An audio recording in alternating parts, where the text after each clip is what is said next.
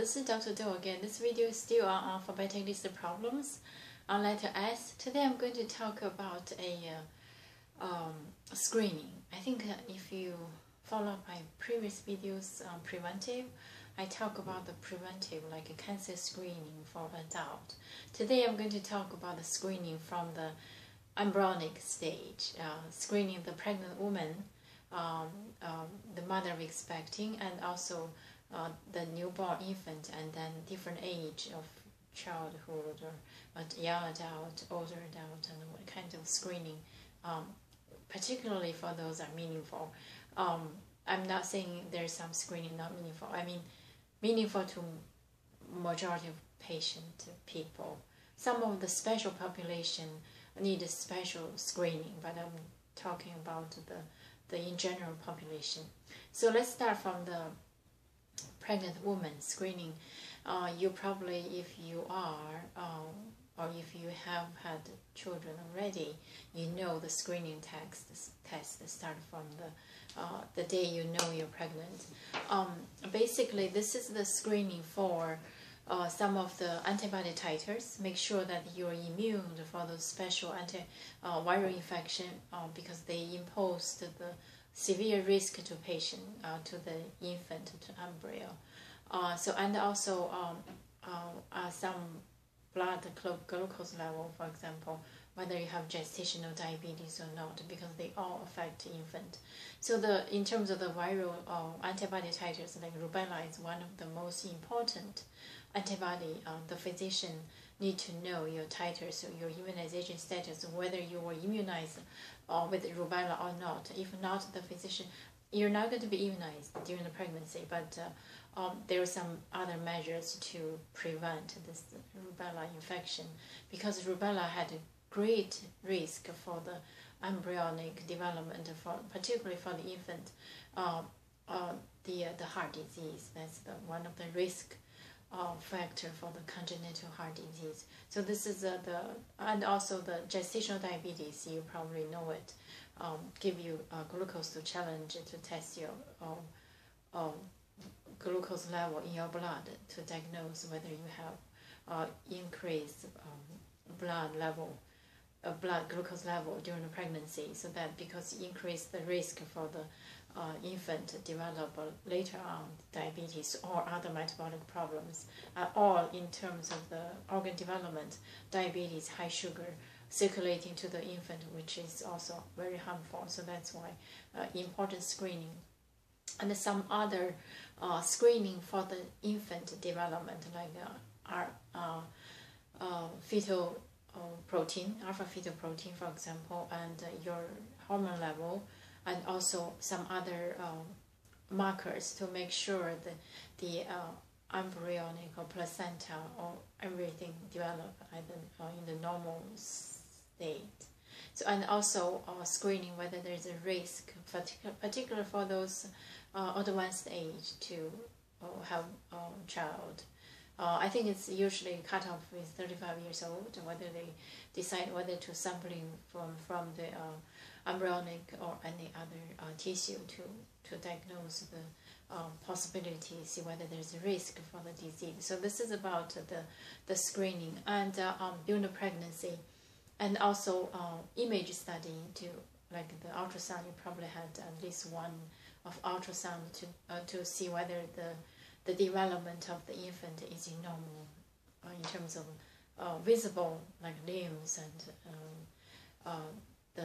the organs and the brain, so and the spinal spine. So this is about the screening during the pregnancy, and after the child is born, there's some screening for genetic disease like PKU. You already know it, and also some other screening to make sure the infant is normal in terms of the eyes, the ears, and also the look at the eyes, to look at the ears, and also to listen to the heart, to the lungs, and the pediatrician is on board during the delivery, so you know that, or the neonatalist. And also after that, along with the immunization, along with the monthly or every, for example, 1 month, 2 weeks, 1 month, 2 months, and then 6 months, and etc., 4 months, 6 months, etc., 1 year. and 2 years and yearly. So there's some screening for the vision continuously to screen whether there's some development problem of the eyes, and also the acuity, and also the hearing. I think by the 5-6 years old, these are the probably at least one a year, or once every other year. So these are the screening. I think your physician will let you know when you need to see to have this kind of screening. And also along with the immunization, of course, and then by the teenager sclerosis, you know it, usually this can be done in the school, or the physician or the nurse goes to school to screen it, or your physician will examine your child to see whether there's a sclerosis develop, the bone development, the spine is in normal shape. So this is about the screening. And also again, for the young adult, I think the preventive care is quite simple, straightforward, particularly before 40 years old, younger than 40 years old. Basically just the vision, and probably every other year, and the hearing. So this is and the immunization for the college student. Probably some of the immunization they just follow up whether it needs a reboost or booster dose, or whether some other contagions may have the high incidence rate in the college student.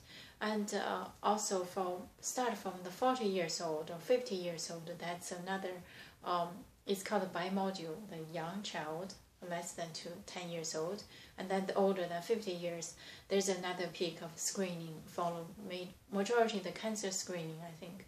And I already talked about that during the preventive. Actually, the cancer screening mainly is colonoscopy for the colon cancer. That's the widely accepted screening for colon cancer every 10 years, or for those without risk. For those who had risk factors in the family history or other GI diseases, probably 5 years, so it depends on the individual.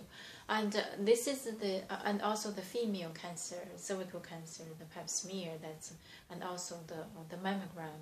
So these are the widely accepted, and studies show decrease mortality and prevent cancer. So these are the known cancer screening. Other than that, like for example the prostate cancer screening, it's really, there's no study show it's effective in terms of decreased mortality, but in patient's request it can be done, and depends on your physician, and depends on of course your family history, whether there's a risk or not risk. So this is basically and in terms of, on top of that, the one of the most common causes for mortality is cardiovascular disease associated with hyperlipidemia. Those are screening start, I think, 40 years old, to measure blood pressure yearly, and also to check the blood lipid, unless you have premature family history of premature heart disease, then can start early. So this is in general just covered from the embryonic stage, and screening the mother expecting, and also screening the embryos along to the late age.